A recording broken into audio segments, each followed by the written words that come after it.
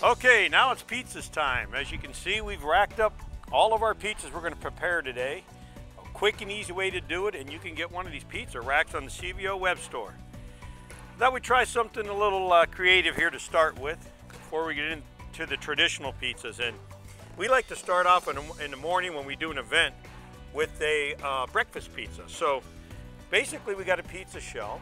We've added a little olive oil on the base. There's no red sauce. It's what you call a white pizza, pizza bianca.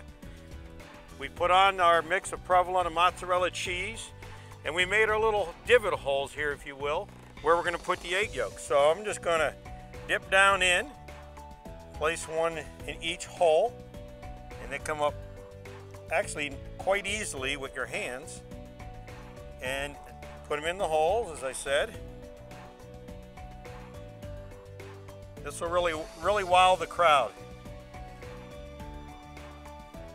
Then whatever yolk is left over, you can just pour on top, because that'll all solidify when you cook it. And then I'm going to add some peppers.